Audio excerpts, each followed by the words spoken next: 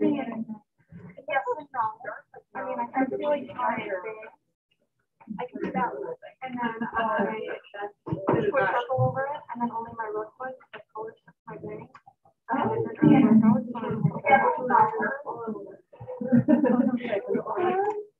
underneath the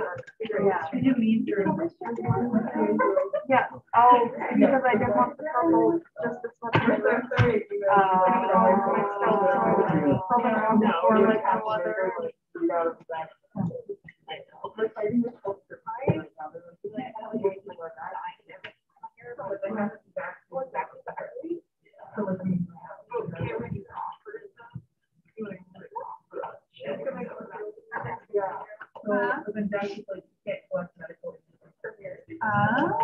I go between classes.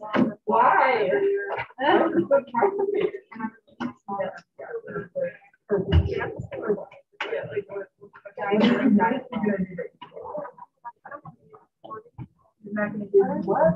You're bringing oh.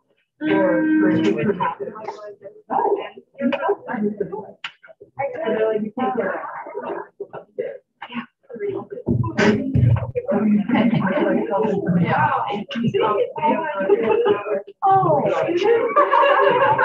see myself. Oh, yeah, you're like right there. I'm like right up to in there. But I'm like, yeah, I don't want to get the girl. And we're walking like, oh.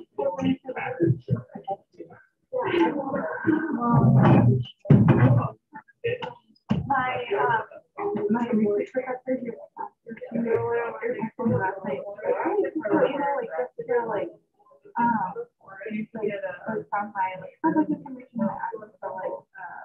whatever about me. Yeah, and I was like, why is there like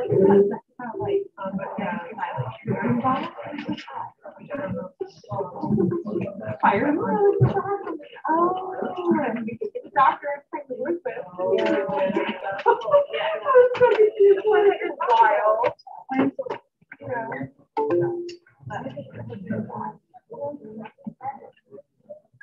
I know it's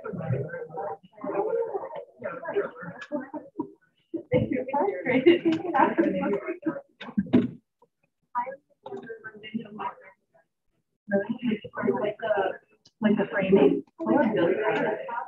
And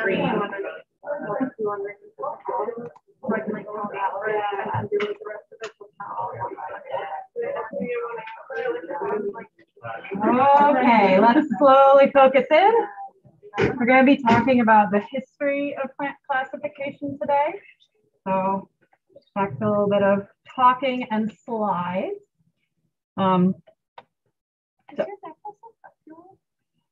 I think of it as kind of a succulent. Yeah, I bought it for myself as a present when I got my PhD.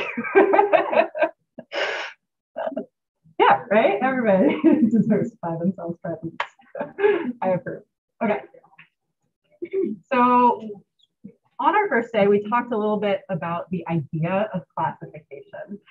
What we're thinking about when we're talking about classification is just an orderly arrangement into some kind of hierarchical system. So we've seen some phylogenies, so those maps of evolution. We've looked at some dichotomous keys, those yes-no questions leading us to descriptions in our field guides. And there's a long history, as you might expect, of plants being classified. Okay. We all interact with plants. Minimum, we've got to eat them, but they're also medicinal plants. They're around us. So as long as human history has existed, I suspect they have been classifying plants in some way. Our earliest records of classifying plants are from around 2000 BC. We have a book from a botanist in India called Parashara, called the Ayurveda. I don't know if I'm pronouncing these words right, but it contains a bunch of info on medicinal uses of plants. There are also texts from the ancient Chinese, Egyptians, Aztecs.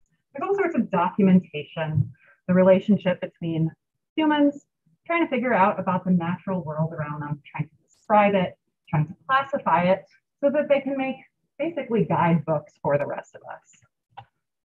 Okay. So there are a number of different ways people have thought about how should we classify plants and organisms more generally. So we're going to go through a couple of them. This is roughly historical.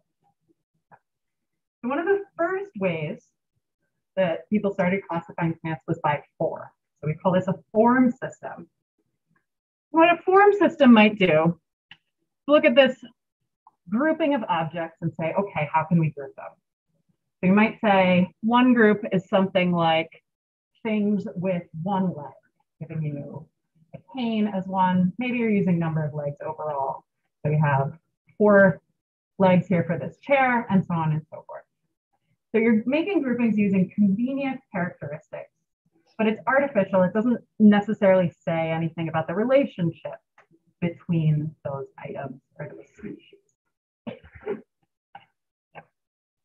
That said, it's not useless, right? We have useful concepts that we draw from form systems. So note about the slides as we're going forward.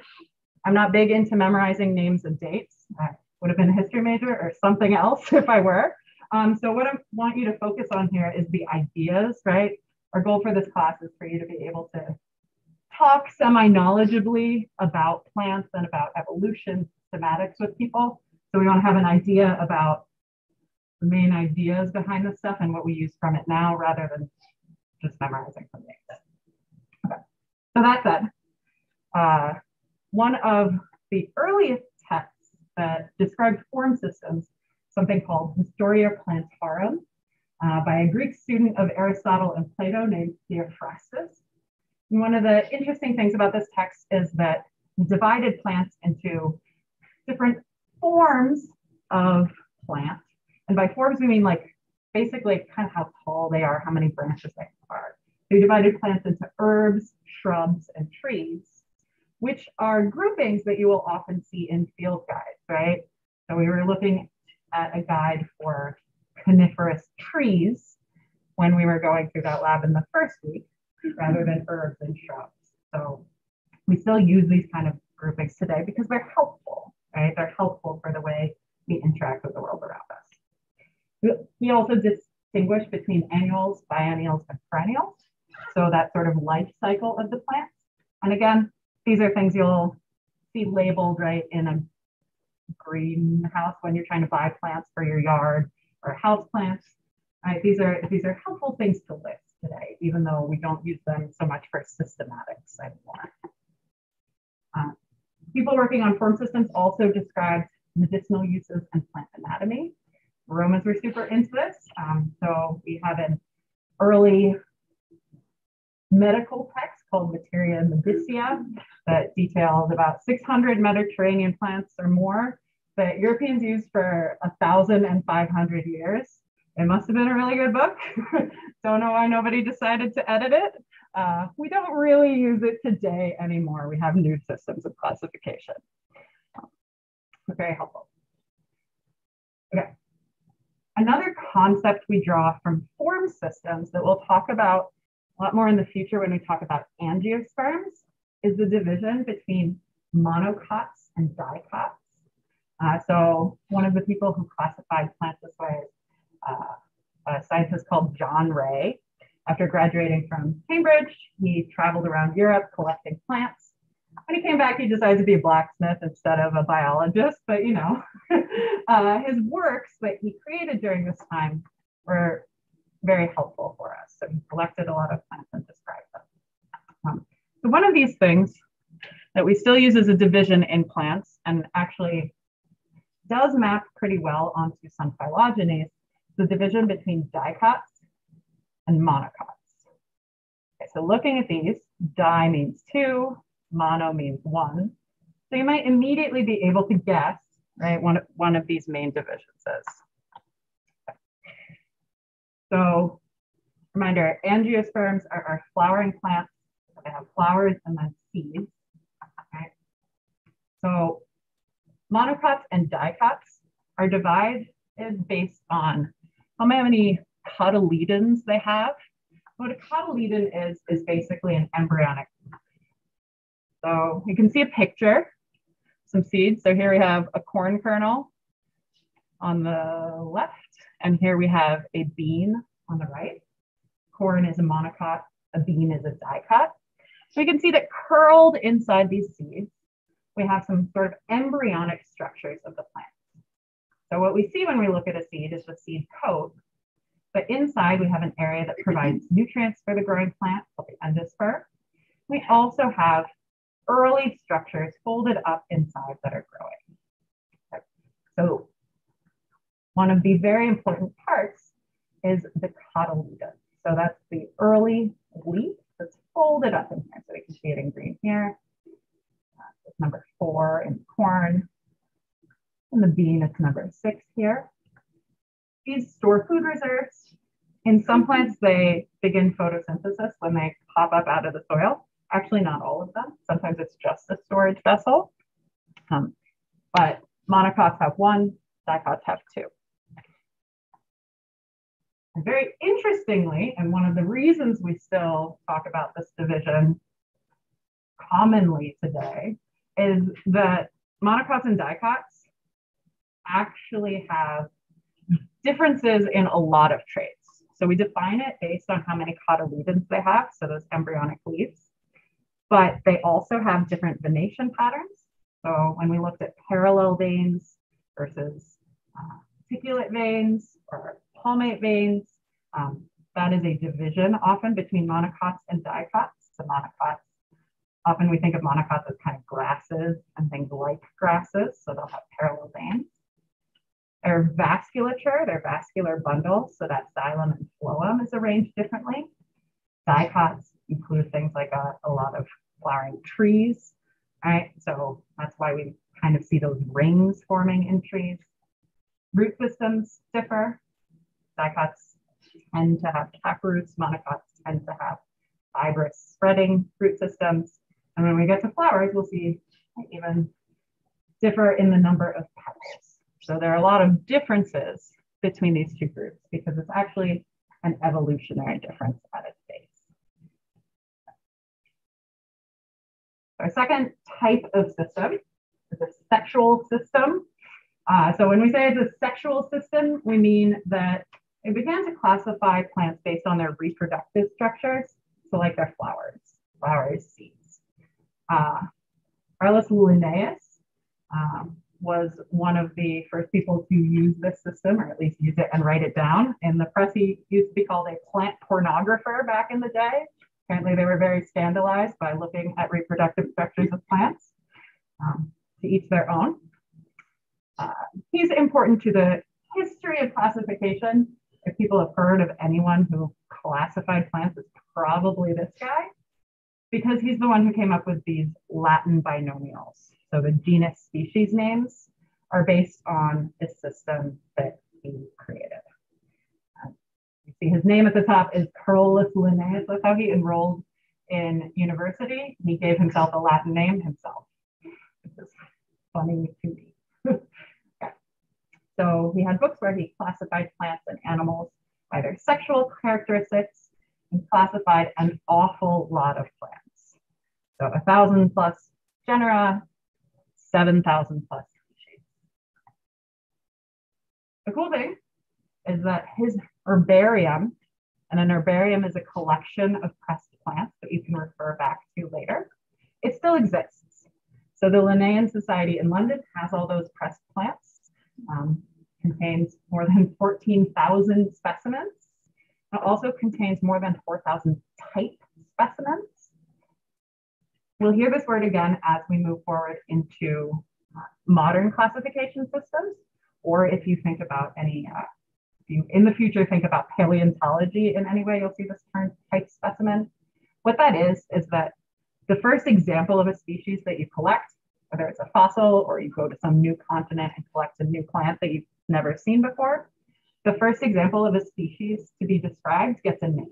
It gets associated with a Latin name. And then every time you find that species again, you have to compare it back to the original. And that's how we say, yes, this is the same species. Yes, they should have the same name.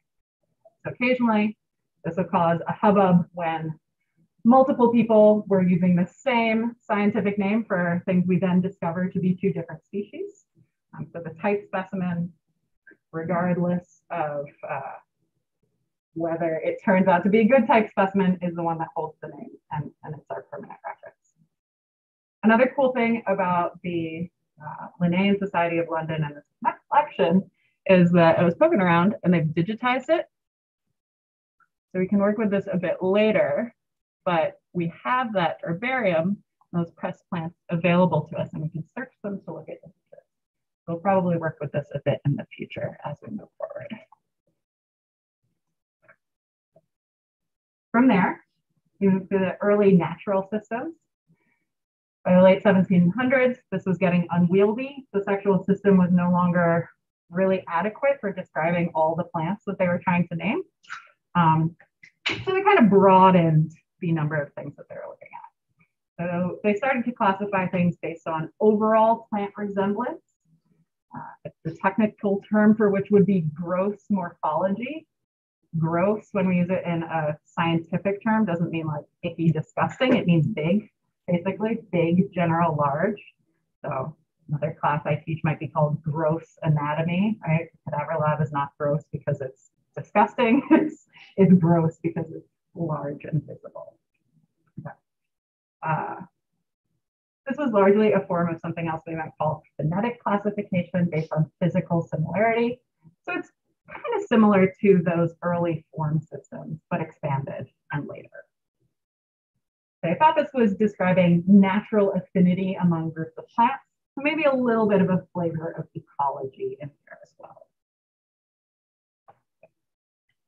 Then Charles Darwin came out with the origin of species, and this changed how people looked at species, at organisms, because this brought us the concept of evolution, right? Publicized it, made it popular.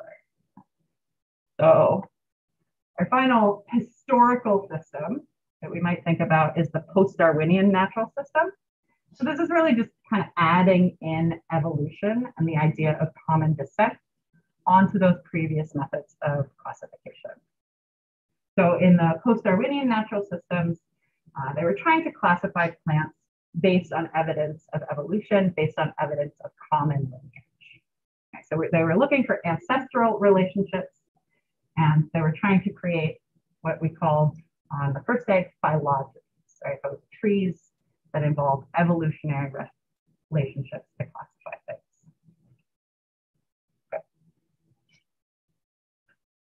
An interesting figure here, mainly interesting to me because of this picture.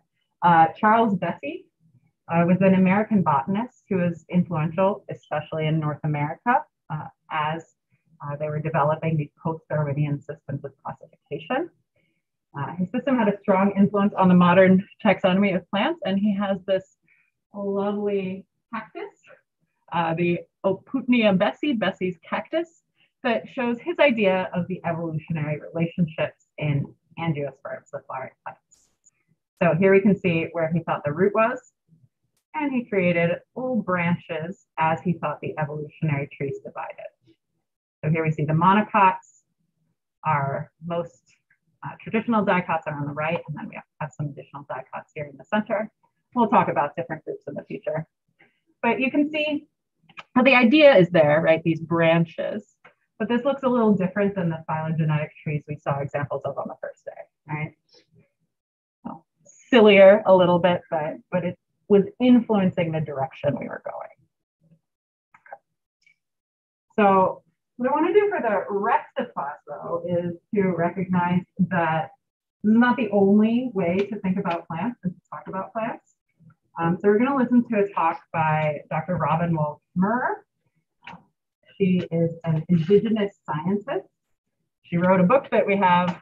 She wrote several books, but one of them we have over in the other classroom called Braiding Wheatgrass. You may have heard of it or read it because it's been on a lot of bestseller lists. But I think she's a really interesting speaker and a really, I don't know, resonates with me. So we're going to listen to her talk, and over the next week, you're going to do a short reflection assignment that you'll submit on Brightspace. So I'm just going to hand you those reflection questions for now if you want to think about them as we're watching this talk. Part of the reason I'm assigning this as well is as we were doing our last lab, I I realize I have a slightly different way of thinking about plants than maybe some of you do. I realize I classify plants partially on what I might describe as vibes. I don't know, I have some sense of plant vibes. I was unaware that that was a skill or a different way of looking at plants. So I'm curious about what your relationship with plants has been. Hearing Dr. Kimmerer talk about her relationship with plants, help you think about your and you ended up with a bunch of extras there at the end. So you don't have to write anything on here now. You're going to just type stuff up on break space, but maybe helpful to not have to go back to this later if you want to jot down a couple notes. When you're submitting this, it's not going to be super formal. A couple sentences is fine. You treat these questions as if I texted them to you and you're texting back. That's about the level I'm looking for. It's not like a paper. Okay, cool. So today it's my pleasure to introduce Dr. Robin Wall-Kimmerer, who is a moss biologist, ecologist, and an acclaimed writer. She is a SUNY Distinguished Teaching Professor at the SUNY College of Environmental Science and Forestry in Syracuse, New York.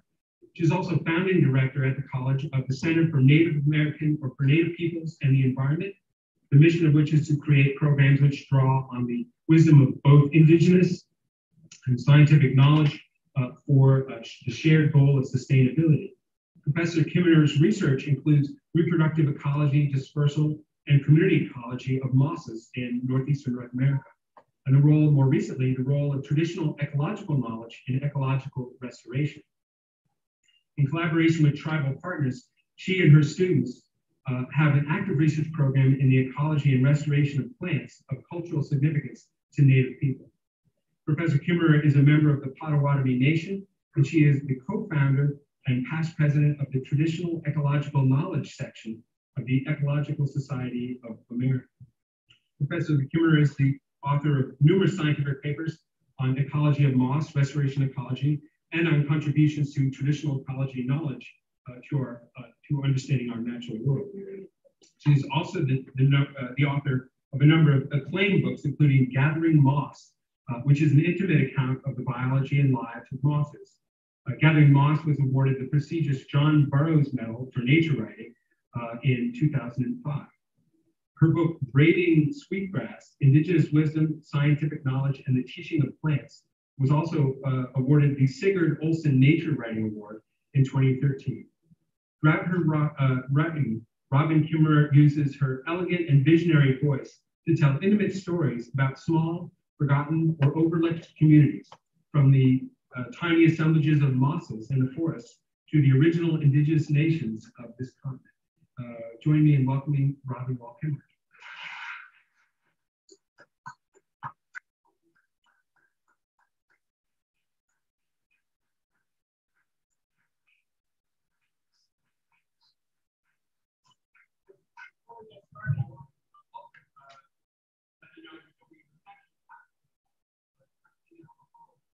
We unfortunately are not invited to the reception. Thank you so much. Thank you all for being here, for taking the time to come together and share ideas. Thanks to Franke Center for this wonderful invitation. And you know, having invited a plant ecologist to come and speak with you, you might be thinking we're going to see some data today. Yeah, nope. I love a good p-value as much as the next scientist, but the kind of values we're going to be talking about today lie at the intersection of nature and culture. We're really going to be looking at human values. And instead of graphs and tables, we're really going to use what my friend John Talmadge has called the most sophisticated communication technology ever devised. And my students always say, you mean Google? And now I say, I mean the story. So we're going to talk stories today. But first, I want to greet you in my language. I don't speak much of our language, but our teachers and our elders tell us that because our language is an endangered species, we really need to breathe life into it whenever we can and use it. So in the Potawatomi language, I greet you as in bonjour, bonjour, Shabadaske gishkokwe medeshnakas, Udwe wadmi kwenda. Megazedo dem minwa makodo dem. Minwa mikwanda mampi yayan. I told you that I'm a Potawatomi woman, that my name is Shabadaske gishkokwe, the light shining through sky woman. I'm a member of the Bear Clan and also of the Eagles, and I'm very grateful to be here with you. And gratitude is our first responsibility. And so let's just take a moment to begin with gratitude, to remember that this morning, when we woke up, we put our feet on Mother Earth, and everything that we needed was provided for us. We had water to drink. We had beautiful clouds moving across the sky with that beautiful air. We had food. We had the companionship of geese in the sky, and the companionship of the bare-branched maples, and the companionship of each other. So many gifts that come to us. And our first responsibility then is gratitude. And I also want to give a special gratitude to the original peoples on this place, the Pequot peoples, on whose ancestral territory we are sitting at this very moment. To introduce today's talk about the teachings of plants, I want to introduce you to one of my great teachers, this plant called Weengosh, sweetgrass. Sweetgrass, in our language, that word Weengosh actually means something about the beautiful fragrance of that plant. It's a lovely sort of vanilla odor to it. It means the open, wet meadows where it grows. And it also means a call to ceremony and a call to prayer, because this is a sacred plant for us. This is a medicine plant. It simultaneously heals the earth because it's an early successional rhizomatous perennial that binds up disturbed soil. But it is also as a healer of a spirit as well. So this is an important medicine plant. And while we call it Weengosh, you may know it as sweetgrass. Linnaeus called it Hierochlore odorata. And in botanical Latin, that means the sacred, fragrant, holy grass. So I think Linnaeus knew this plant very well. We'll get back to Linnaeus in just a little bit. When you see Weengosh glycid, you almost always see sweetgrass braided. Anybody know what that is? It is certainly stronger. The reason that we braid sweetgrass is that sweetgrass is part of our creation story. And that sweetgrass is understood as one of the first plants that grows on Earth. And we think of it as the hair of Mother Earth. And so now you know why we braid it. Think about the last time you braided someone's hair. Or someone braided your hair. And the gentle smiles that I just saw emerge here tell us why we braid sweetgrass. Because it's a form of relationship, isn't it? Braiding. We braid Mother Earth's hair in the form of sweetgrass as a sign of our tender care for her. And so this important plant comes to us as a braid.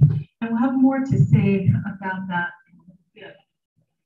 This notion of braiding sweetgrass, those 3 strands, I also use as a dominant metaphor in the book Braiding Sweetgrass, thinking about each one of those strands, and there's 3 strands, one as scientific knowledge, one of them as indigenous traditional knowledge, and the third, the knowledge of the plants themselves. Because both traditional knowledge and scientific knowledge are constructed knowledge by humans. But we also have to acknowledge the inherent wisdom and knowledge that are in the plants. And so that too is represented in this braid, all these ways of knowing. But I have to tell you that the relationship for me as a native scientist of those 3 ways of knowing has not always been an easy one, as you might imagine. And let me just tell you a little story about that. Here you see, of course, a beautiful goldenrod and aster, that purple and yellow, they're so stunning together in the fall. And I always loved this combination of plants. And I was born a botanist. I can't remember a time when I wasn't attracted to and engaged with plants. And this particular pair has always been my favorite. So when it came time to go to college, I knew I had to study botany. And when I went to school, very first day, My freshman advisor said to me, so Miss Wall, why would you want to be a botanist? And I said, I want to know why goldenrod and New England asters look beautiful together. That's just what he did. I wanted to know about relationship. I wanted to know about harmony and beauty, because these plants do look so stunning together, and they often grow intermixed. So they're aesthetically so gorgeous, and I thought there must be ecological meaning to that as well. But he said, my dear, that is not science. And so as a person very much interested in traditional indigenous ways of knowing, I said, well, I also want to know why plants make medicine and why you can bend willows for baskets and not other plants. And he said, also not science. He said, if you want to know those things, you shouldn't be in science. And so this was my first encounter with the scientific worldview, coming from an indigenous worldview of growing up on the land in my community. And that's why I look so happy in my freshman photo. I was stunned, quite honestly, because I thought a question of beauty was a darn good question.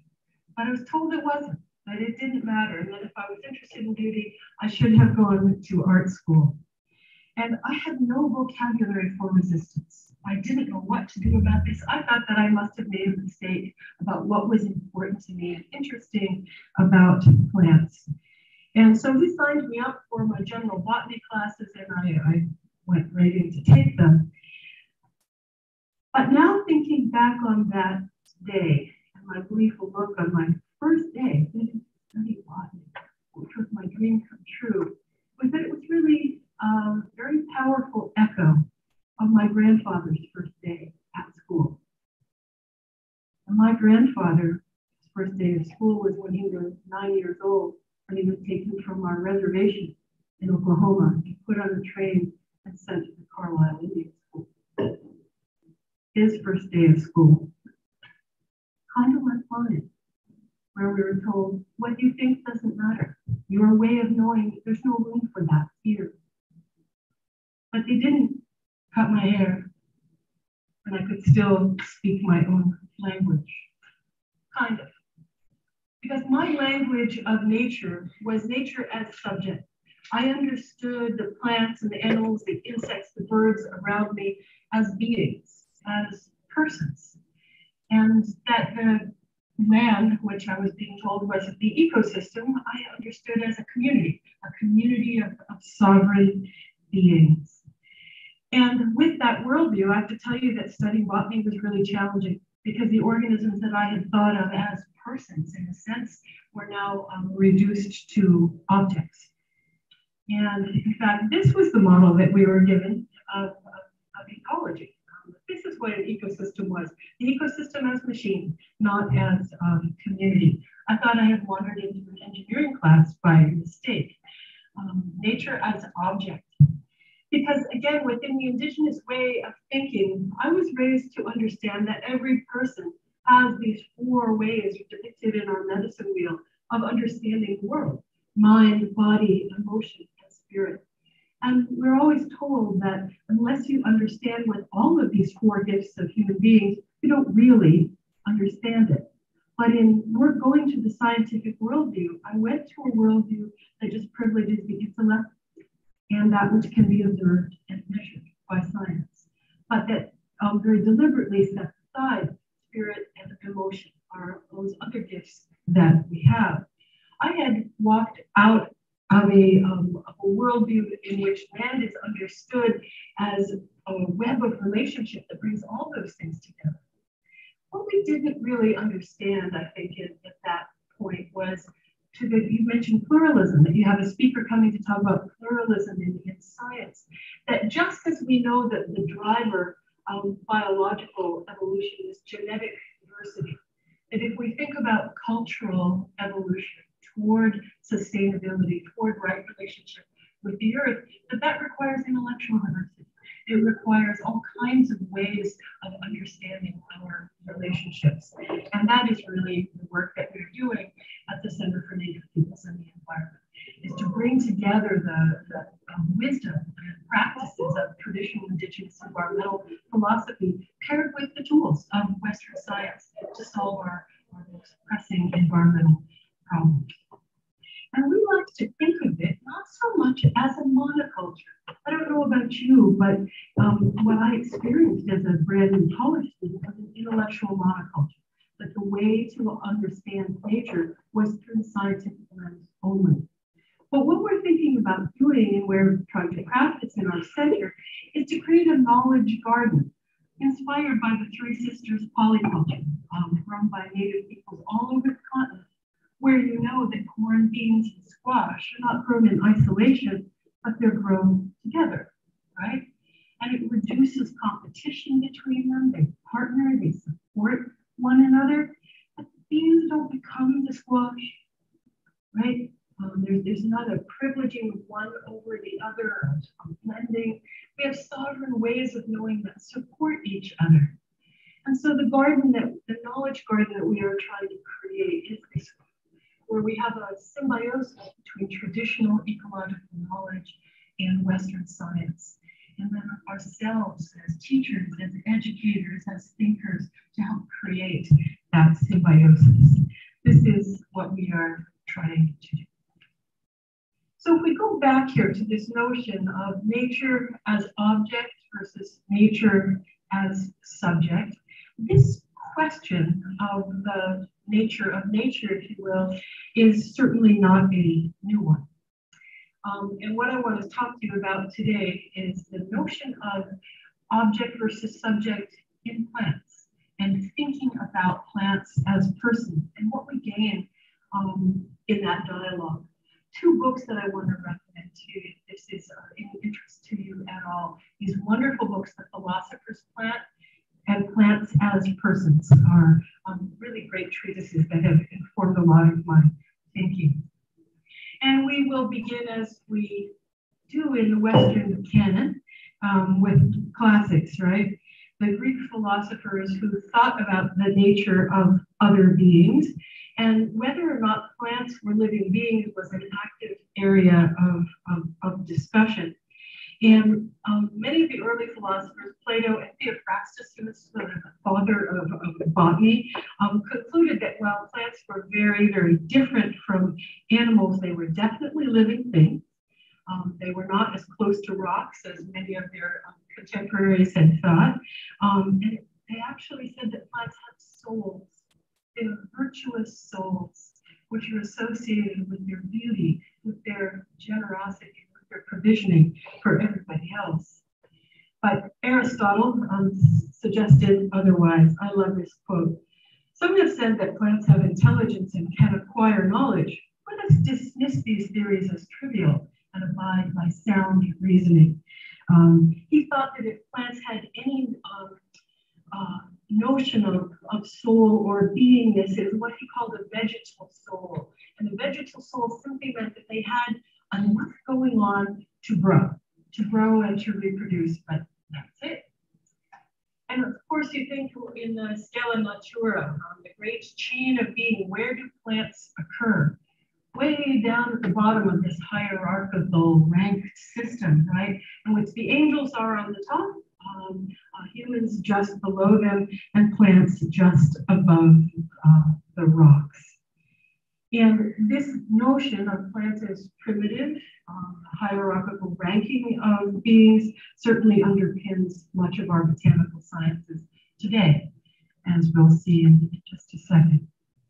So this Western worldview, placement of plants as low man on the totem pole, right? That they are at the bottom of biological hierarchies, primitive, lacking in most capacities. Well, I would say that that idea of low man on the totem pole needs some critique in a number of regards. Particularly, what does it mean to be low man on the totem pole? A common misperception by Westerners looking at this marvelous art of the Pacific Northwest coast is that the one who is on top of the totem pole is the most powerful, the most honored. That's pretty consistent with our biological hierarchy. So we are at the really top. But that's not true. In this art form, the most influential, the one on which everyone relies, is at the bottom of the totem pole. Perhaps right where plants are, the most influential and important, taking their place right there. Like the plants at the base of the food chain, they hold everything else up. And in contrast to this hierarchical way of thinking about plants at the bottom and humans at the top, in the Indigenous worldview, from the dream time of Aboriginal Australians to my own Potawatomi people, the plants are viewed as persons, as full-fledged persons, with their own gifts, their own intelligences, their own intentions, their own ways of being in the world. And when I say that plants are understood as persons, I don't mean this kind of person, a fictional person like the familiar ants of Fanghorn Forest. And I certainly don't mean these persons. Isn't it interesting? All you have to do is put a face on things and suddenly they become beings. Anthropomorphism at its very best, a smile on a carrot. The kind of personhood that I mean as a reflection of Indigenous ways of knowing is not anthropomorphic. It is not assigning human characters to plants at all. In fact, what it does is to celebrate the fact that plants are very different ways of being than humankind, but they too are persons. They too are autonomous beings with their own experiences, their own perceptions, and indeed their own agency in the world. A person can have intelligence, sensation, self-recognition.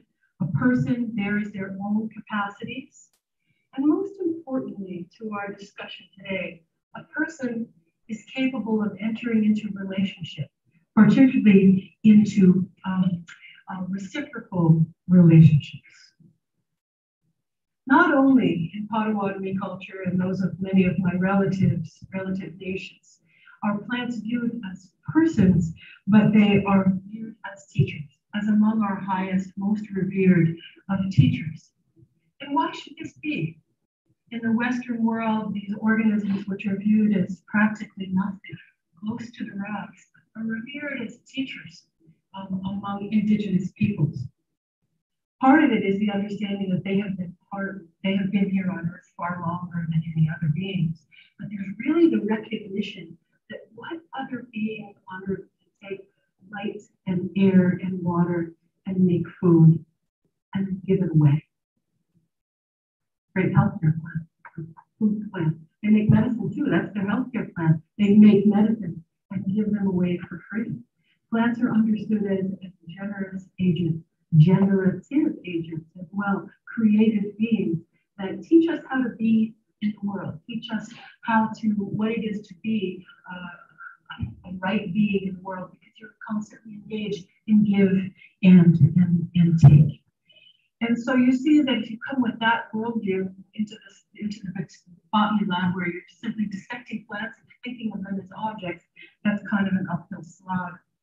So I'm so excited by the new fields of plant neurobiology that are doing some really amazing work to demonstrate the fact that plants do have their own agency, right? That plants can make choices, that plants can hear and respond to sounds, that plants have memory, that plants can plan ahead.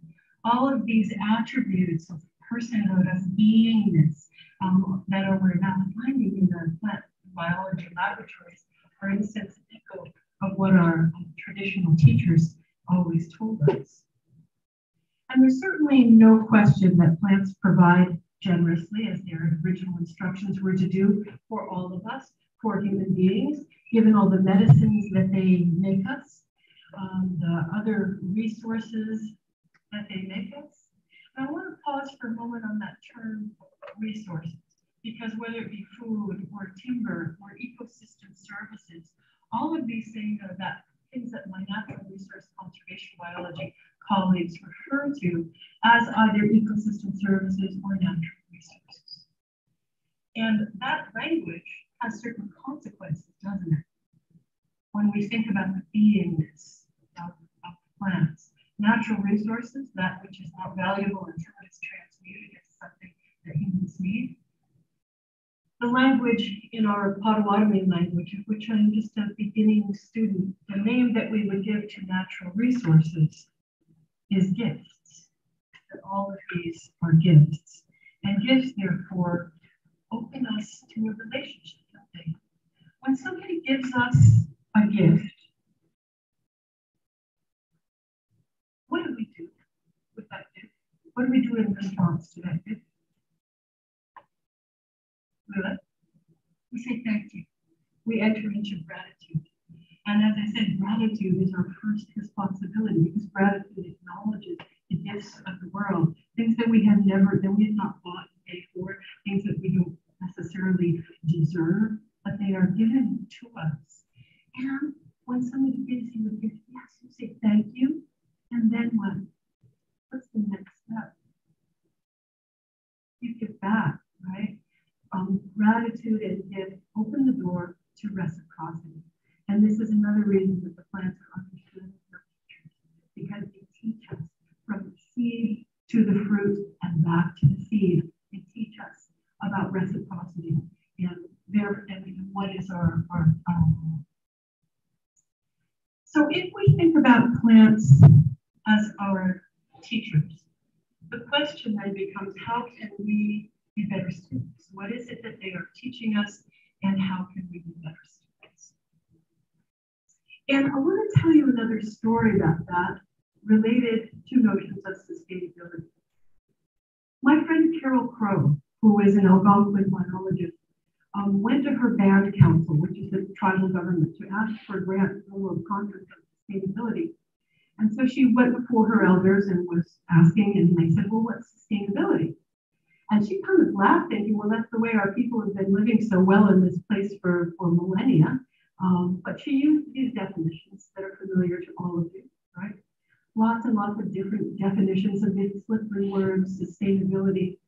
But in these excerpts that I've highlighted here, one of the things that is certainly present in all of these, ensure the attainment and continued satisfaction of human needs, continue to provide, do not diminish the potential to meet the needs. So she told her elders all that, and they were very quiet. And she thought they were going to turn her down.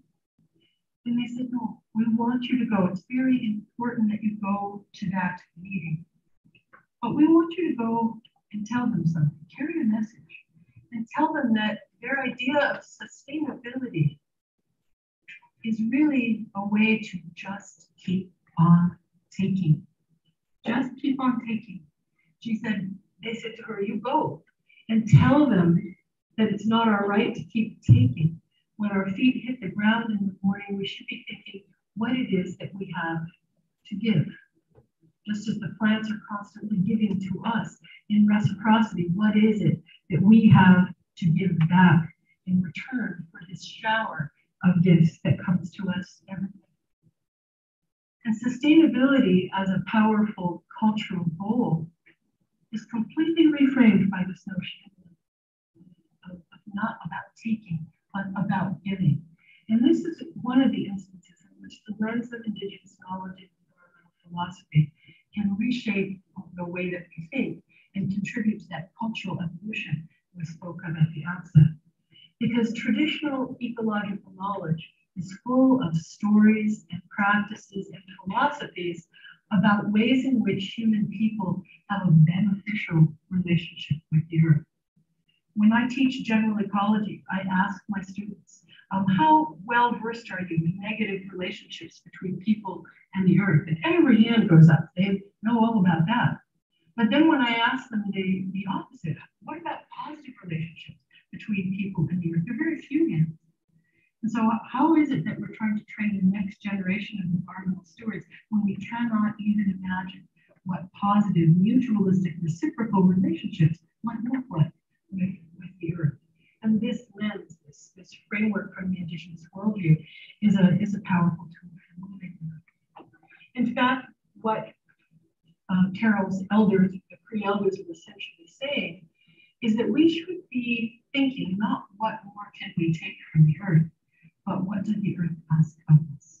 What is our role as human people in response to these gifts? How do we reciprocate the many gifts of plants, from every breath of oxygen that we take, to food, to medicine, to beauty, to companionship, to them being our teachers? And one of the most powerful ways, in a world that is full of monarch butterflies and goldenrod and asters, redwoods and salamanders and blue jays, a world which is full of all of these other beings, shouldn't we at least be paying attention? And we're not. Our whole society suffers greatly from what has been called plant blindness, of not really even being aware of the gifts of plants. And one of the ways that we talk about paying attention is by knowing names. And yeah, I'm a botanist, so of course you can, well, yeah, she's going to go on about plant taxonomy now. Well, yeah, a little. But more than that, when you come to know the name of your neighbor, doesn't that bring you into relationship? It opens the potential for reciprocity. When you don't even bother to learn the name of somebody around you, it's a sign of disrespect. And so by not knowing the name of the one who makes the aspirin for you every day, or the one who makes the syrup that you pour on your pancakes on Sunday morning, you don't even know their names. It's an act of disrespect. And so there's a notion of learning names by paying attention. This little plant grows in everybody's backyard here, I'm sure, or along your sidewalk. Does anybody know this plant? Yes, wonderful. Say that again. I'm in a botanically literate audience. Heal all. That would be a good name to know, wouldn't it? If you just needed to start with one plant name, Heal All would probably be a good one. Remarkable plant. I wish I had time to talk all about its chemistry, but it does. It really heals a lot. The plants? This is a camas meadow, Camassia chumash. A plant, again, all of these plants are here because they are stories of reciprocity. This is a plant that people need to tend by burning in order to bring the camas to fruit. Okay, paying attention, knowing names. A number of educators, of course, have pointed out that we are natural taxonomists. We categorize, we learn names like crazy, and our kids, and let's face it, ourselves, we're pretty good at this, aren't we? Recognizing corporate logos. Who is it that really sustains us in the world? Where are we giving our attention? Our natural means, our natural tendency to pay attention to that which supports our life has been simply hijacked by advertisers. It is, to me, terrifying that kids can recognize 100 corporate logos and recognize fewer than 10 plants. The average American knows fewer than 10 plants, and you know what tops the list? Christmas tree and grass. So those don't hardly even count. Right? So we have a problem with plant blindness. How can we understand and relate to the world as gifts if we don't even know the gift givers, if we don't even know their names or anything about what it is that they offer us every single day? How can we be better students of plants? Pay attention, know about their gifts, share that knowledge with those around you. And speaking of plant names, I said I'd get back to Linnaeus, right? Hierocloe odorata, that he gave the name to sweetgrass. What you see here are two great botanists and namers. We all know that Linnaeus is the great namer, and when we took Bio 101, we were told that he was in fact the father of naming and taxonomy. Because before 1770, no one had names for plants. Well, on the other side, you see Nana Bourgeois in our culture. You know, when Nana Bourgeois came to the earth as the first man, Anishinaabe man, he was given a job by the creator, and his job was to give names. How was he different from Linnaeus? Linnaeus bestowed names in a foreign language, right? In standardized scientific nomenclature. He bestowed names.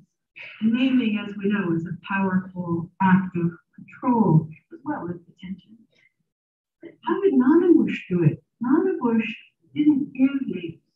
His job was to wander the world, getting to know all the plants and animals so well that they would reveal to him their real name. And here we see again this subject versus object. Who has the right to give a name? If it's an object, you can call it anything you want. If it's a subject, you would presume. You would wait to know and have it, the true name be revealed. So we have again these different lenses for looking at the beingness of nature as object and subject. And this brings me to a peculiarity of language. We talked about natural resources versus gift as an interesting linguistic idea. But I'd like you to think for just a little bit about how we refer to the living world in the English language. All these beings, all these gifts. And if I was to say something about Mpo, or the bear, I would have to say, it's scratching the tree, right? It. I would have to refer to all of these beings as it. Because in English, we have a very peculiar grammar that we don't often think about. But in English, you're either a human or you're an it. If your grandma was standing there, making soup at the stove, and someone said, oh, look, it's wearing an apron. That's not right. It's not only rude, but we just really disrespected her, right? We took her humanity and her personhood away from her. She who was about to provide for us. But in English, how do we speak of all of those bearers of gifts in the natural world who provide for us? We only say it, right? And even in our language, in our beautiful English language, this notion of object and the lack of personhood, lack of beingness is present. And I think that we can think about this in the consequences for our worldview and the way that we relate to the land. This imposition of the notion of it is really a tool of linguistic imperialism. It is a tool of colonization, which we feel acutely today in our relationships with the living world. And you know, in the Potawatomi language, it's impossible to say it of the living world. You can't do it.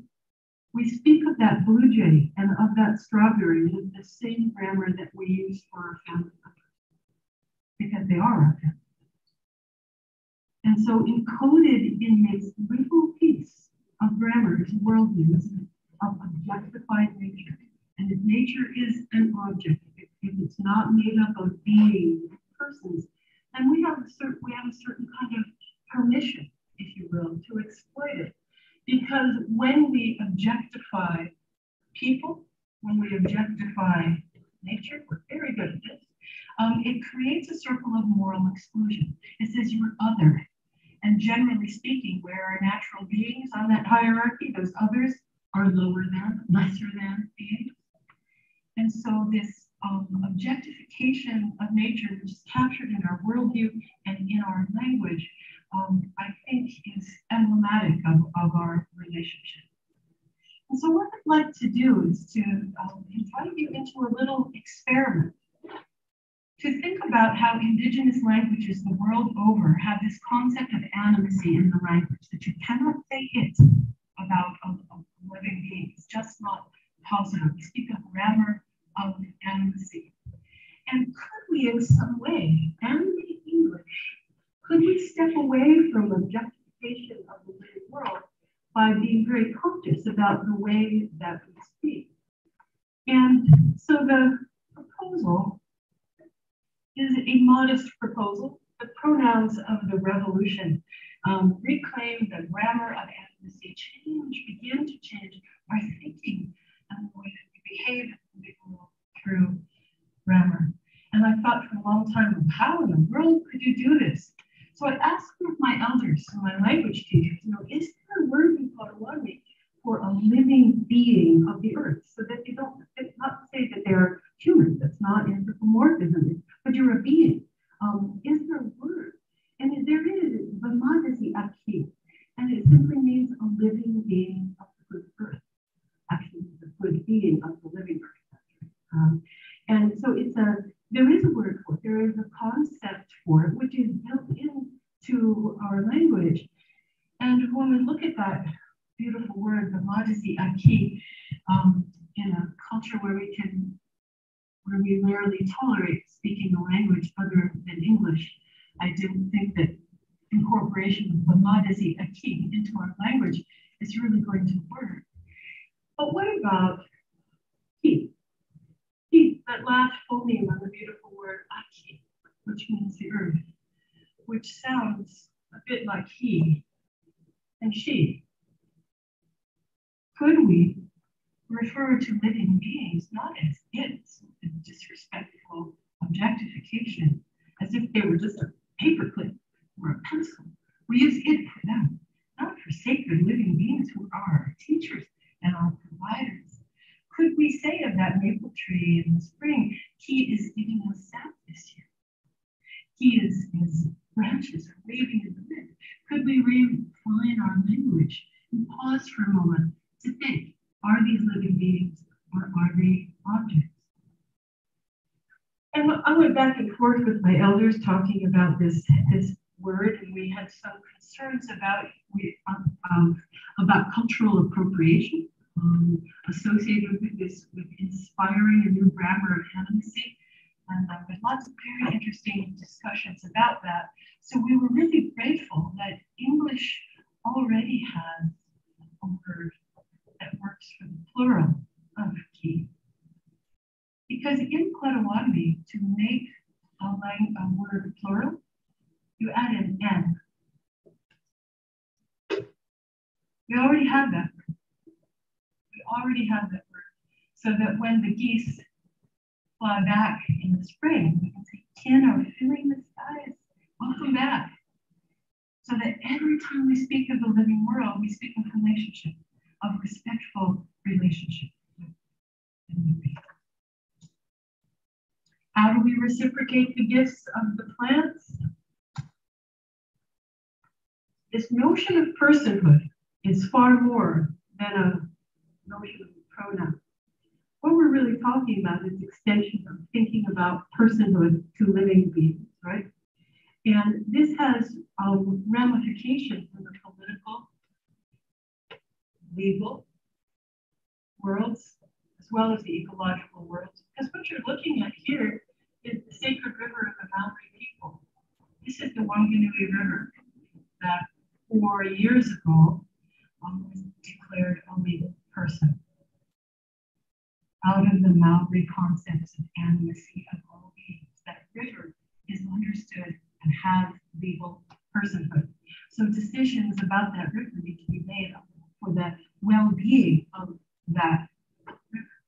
So these ideas of personhood are not kind of arcane constructs. They have real meaning in the world. It's really interesting, isn't it, that in this country, the only things that can be recognized as legal persons, aside from ourselves, are corporations.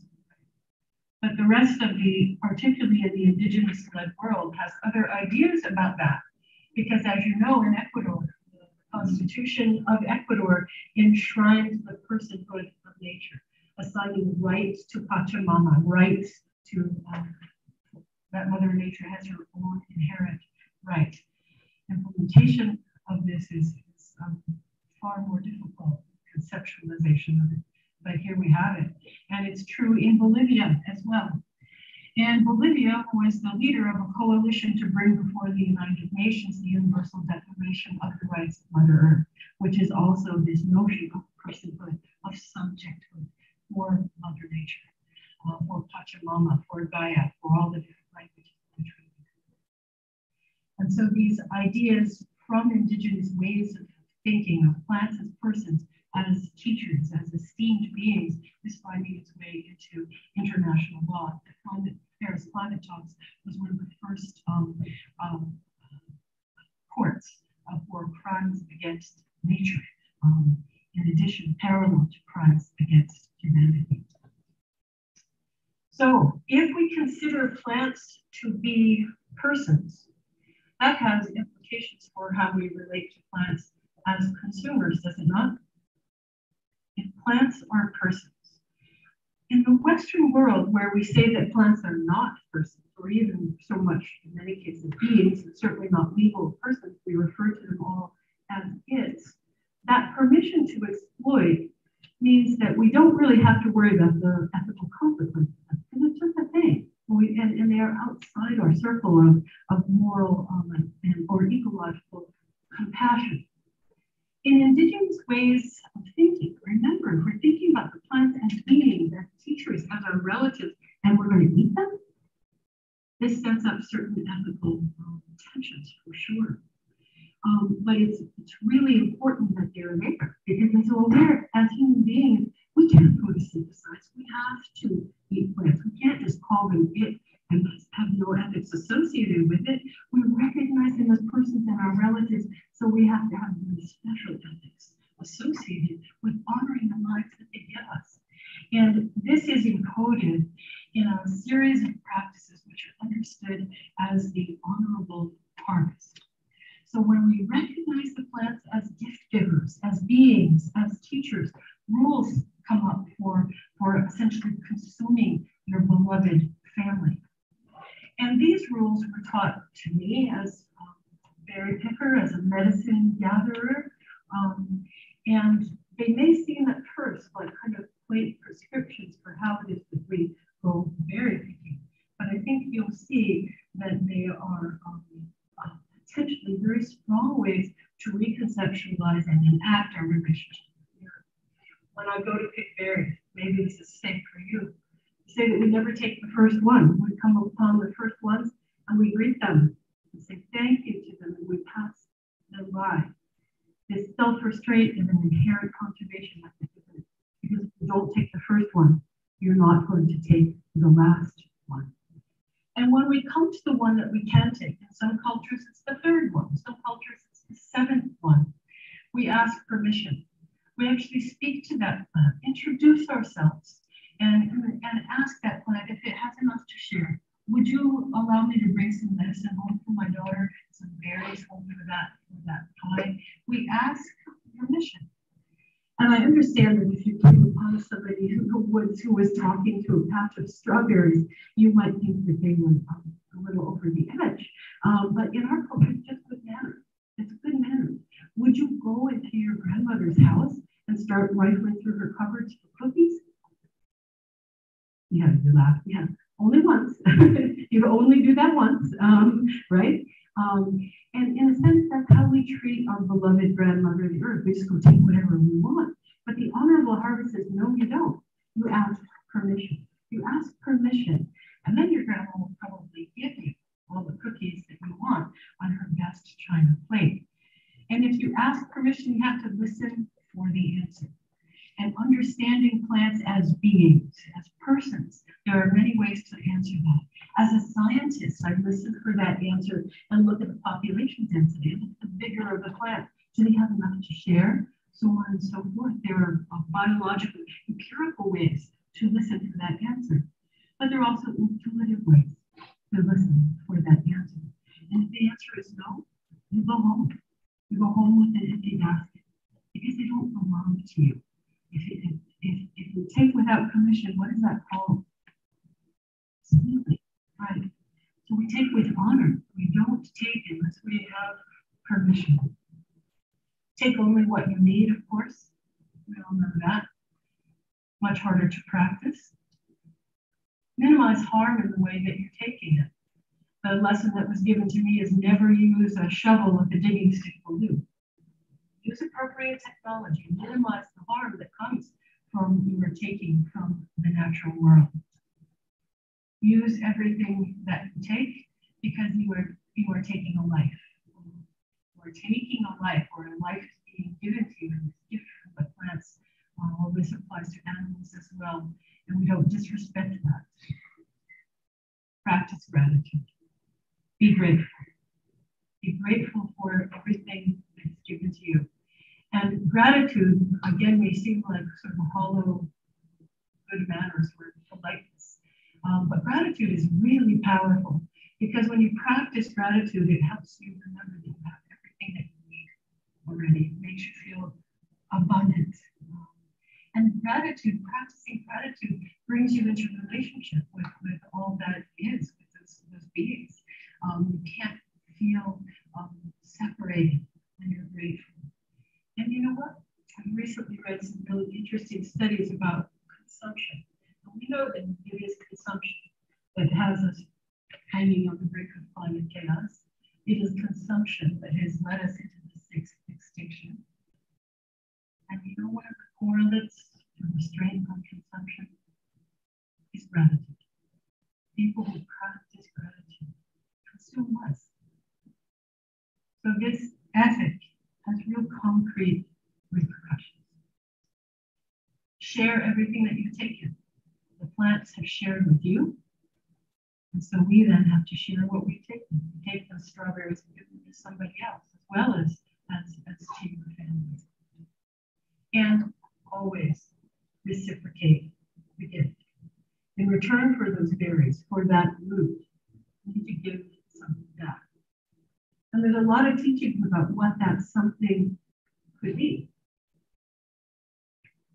It could be, in the case of berries, you're going to weed around them and reduce the competition. Could be you're going to pick the bugs off. It could be you're going to take the seeds and carry them to a new place. It's a really practical thing that your gift of attention and respect pay off for that plant so that you flourish and the plant flourishes as well. Oftentimes the gifts are also spiritual in nature. Giving a prayer, giving words, giving a song, giving in my culture tobacco, sacred food back to that plant. So reciprocating the gift is a very important law. And I'm almost out of time. So I think what I want to do is to close with this notion of reciprocity and the gift. In our culture, we are told that gifts and responsibilities are two sides of the same coin. So that when we think about a bird singing in the morning, we say, well, that bird was given this beautiful gift of song. And then the whole world receives it as a gift. It's so beautiful, it's so good in the morning. But in return for that gift that the bird was given, it has a responsibility to sing up the sun. So the gift comes with a responsibility, right? And that's what we mean with stars. We're given this gift of twinkling and the responsibility to show us our directions and light. Everything comes in this duality of gift and responsibility. And when we think about the difficulties that face us in this particular time, we could ask ourselves, heavy heart, what's my responsibility? And sometimes that's harder to answer. But what if you ask yourself, what is my gift? What is my gift? And when that becomes, giving your gift becomes the responsibility. And is your gift as a teacher, as a scientist, as an artist, as a writer, as a photographer, as an engineer, yes. And the notion of this coupling of gifts and responsibility is that in return for the gifts that we are given by the earth, that each of us is called upon to give our gift in return. So that collectively we might do what our grandmother Audrey Shenandoah beseeched us to do, that is to seek justice, not only for ourselves, but justice for all creation. Miigwech, Mi'u, thank you very much.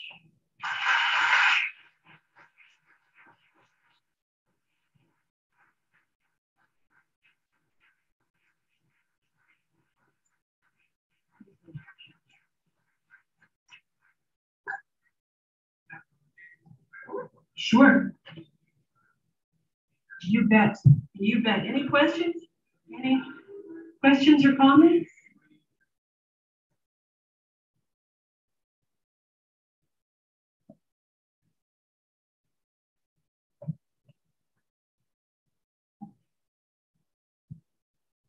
Thank you, Rob. It was a beautiful talk, John Grimm.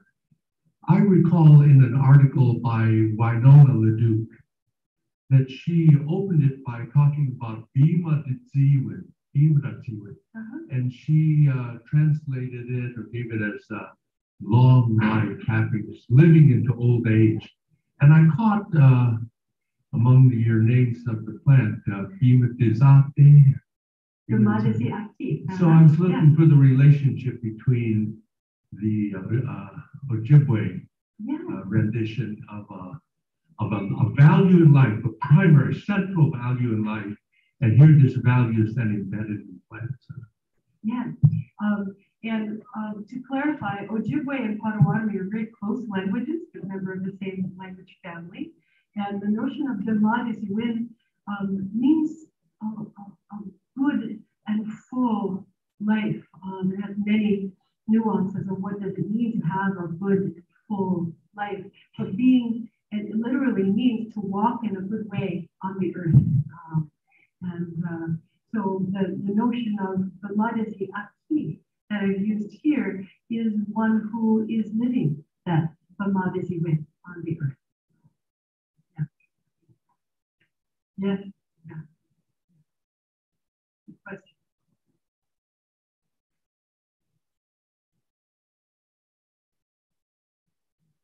Thank you very much.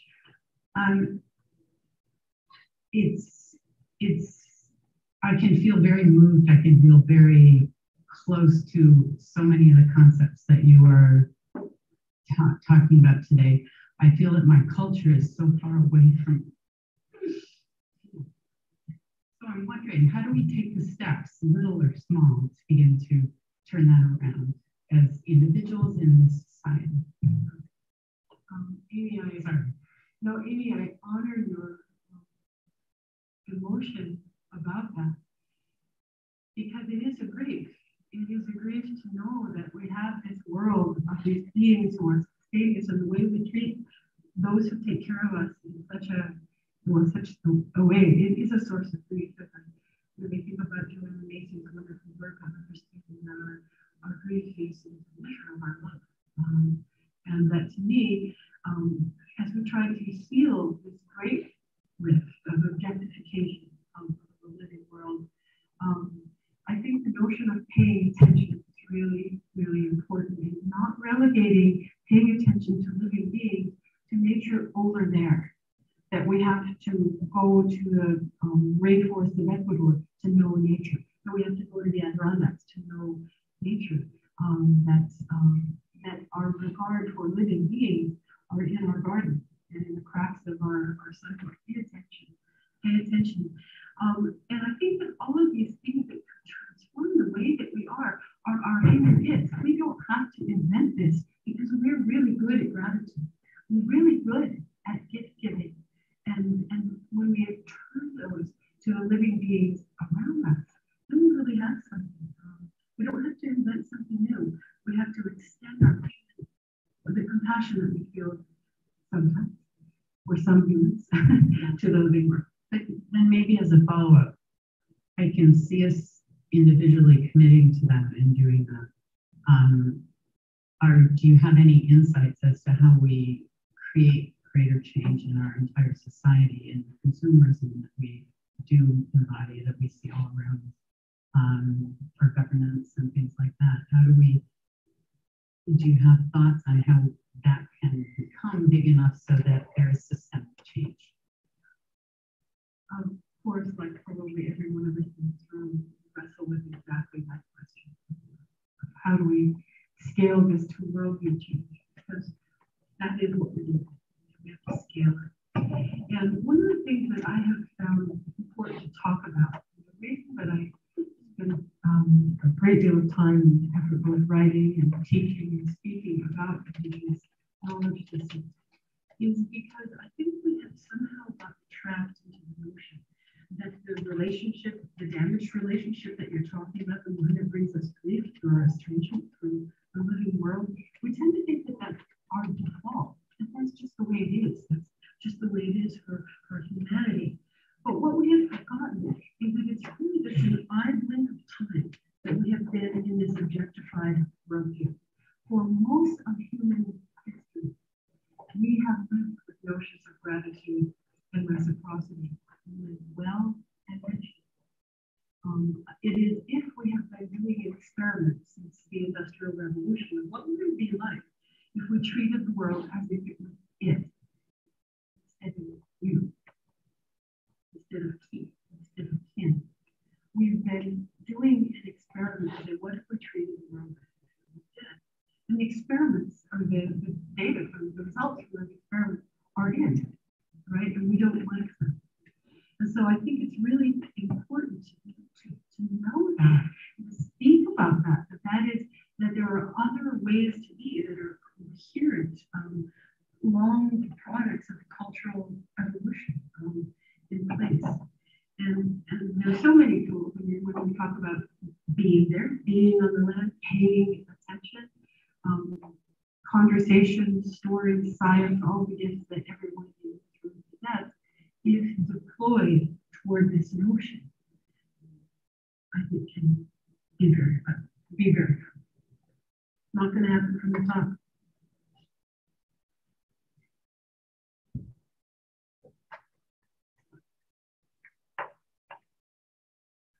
Hi, thanks. I'm Marina. Thank you for your talk.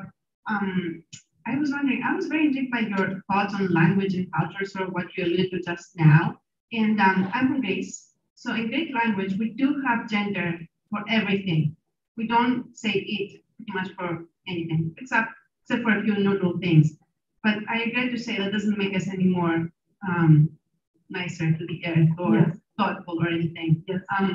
What do you think it's going to take other than changing the language in terms of, getting people to actually see that? And what are the other tools that we can use? Because I feel like language might be one small part of it, but it will take a lot more. Absolutely, absolutely. People have brought me so many examples of, wait, we have animacy in our language and we're not doing so well. So it certainly isn't, we're not talking about deterministic here. It is often correlated, but certainly not deterministic. One of my students actually had an interesting insight about this notion of the changed pronoun. She said, you remember that we used to say when the fire truck would go by, we would say, well, they're the firemen are going to put out the fire. But do we say that anymore? We say firefighters, don't we? A cultural shift has occurred, a little cultural shift in language, and we pause and we say firefighter because in that pause we're saying both men and women can put out blazes. And just in that pause of choosing to use a different word, it reflects change and it propels change. And so this notion of not pausing before saying it's about living beings that have that same effect. But it's about so much more than language. What we really needed to change hearts. And this is what, for me as a scientist, I feel like I don't think we need more data. I don't think we need more information. I don't think we need to change technology. We need to change our hearts. But truthfully, I think that we already have that innate sense of wonder, love, and beauty for the natural world. But we have to let it out. We have to free it. And there's all these things around us that push us down to the path. So we have to choose.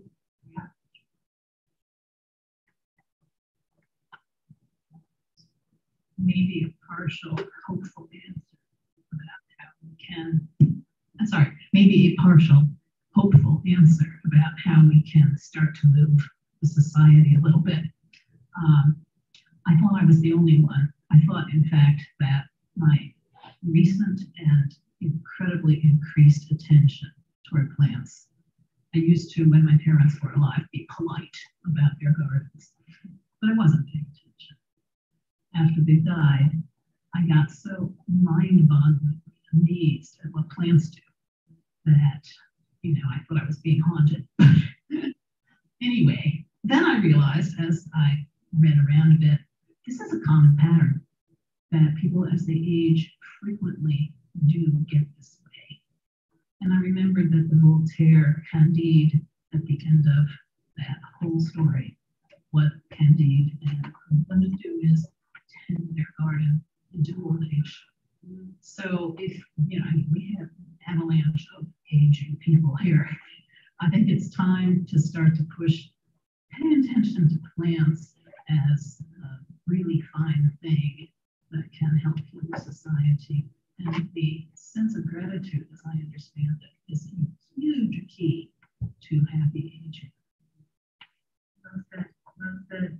And time in the garden is a perfect place to understand plants as beings and plants as gifts and our relationship to them. Both the way that you phrased your question and the question itself makes me think of, you know, we could pull together this question that none of us have the answer to of how do we change our world. But again, I want to come back to this notion of what we already know that we don't have to invent. And, you know, I've come to see my work both as a scientist, as a writer, as a teacher, and as a parent and grandparent, as a human being, is to help people again come to fall in love with them. And when we fall in love with them, all else falls.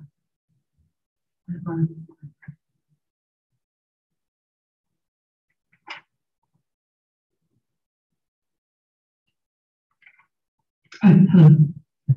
Thank you. I am struck that the way I heard your description of the honorable harvest works really well for very low impact gathering and maybe hunting. But anytime we're doing something else, any kind, even the most ecologically sensitive polyculture farming, or something like selectively burning certain areas to promote the growth of particular species there, that's us saying we're choosing what lives there, right? When we move around and live places, we have these bubbles of controlled ecologies around us. And that in that, any of those, in these kinds of many different ways, that's so selectively saying we're going to destroy what's here and put something else there or allow something else to grow there.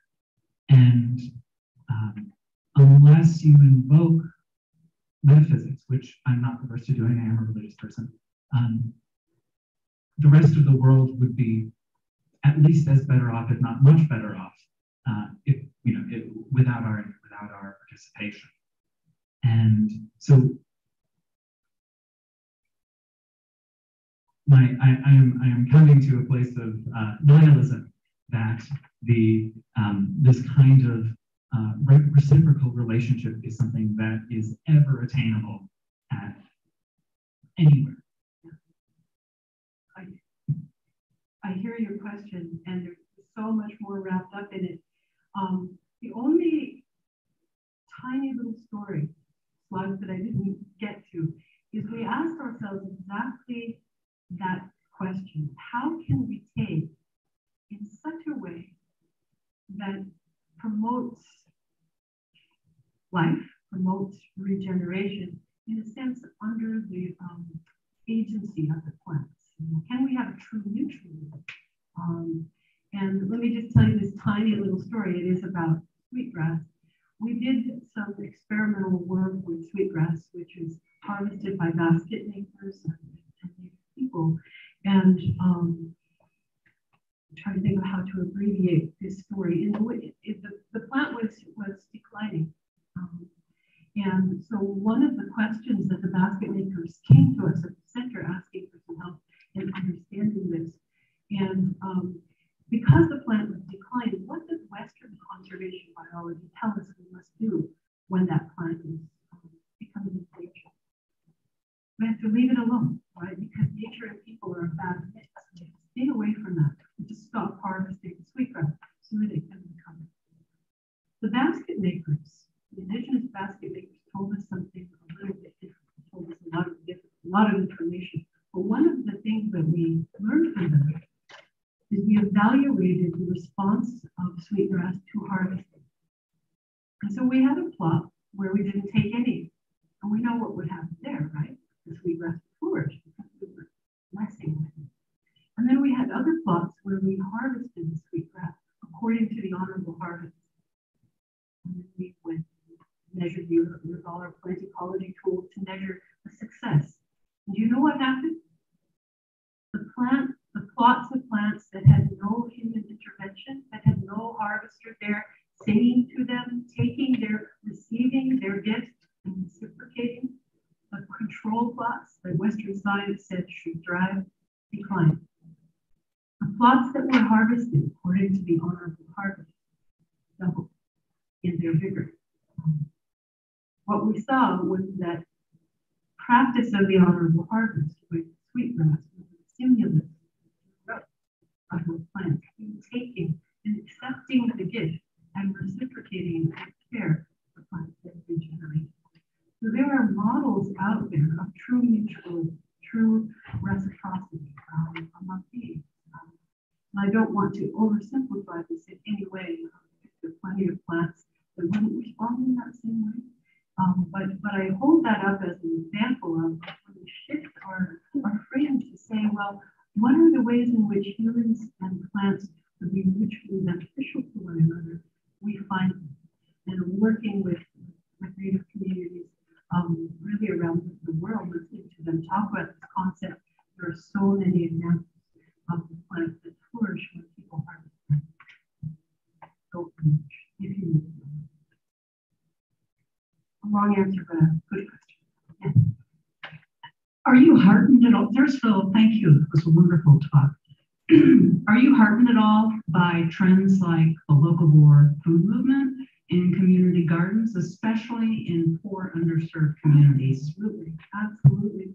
To me, that is one of the most important, and as you say, heartening examples. When the local food movement began, I was a little skeptical about it. It seemed like it was coming from a place of great privilege and so forth. But what I'm seeing in the local food movement is that it is reawakening our relationship to land, to soil, to water, and it's cutting across all borders, from urban gardens to the indigenous food sovereignty movements, to anti-Monsanto kinds of political movements.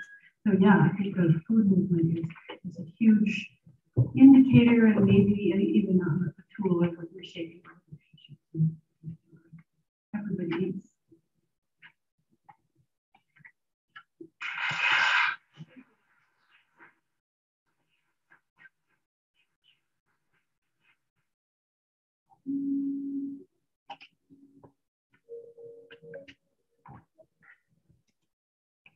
Tranquil music time, huh?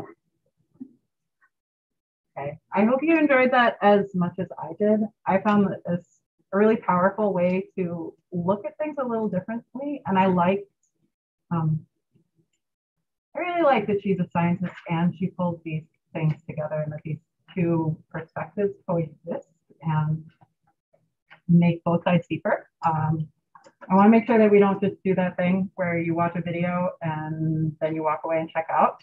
But I also know people don't love sharing in a giant group with me standing at the front. So what I'd like you to do is take a minute and reflect on what we just watched, what we talked about, or what she talked about, and talk with your tables about whether there's anything that brings up for you, brings to your mind. You can share stories, you can talk about concepts you had trouble with or things you really like, or how this is the same or different than things you've done here in college.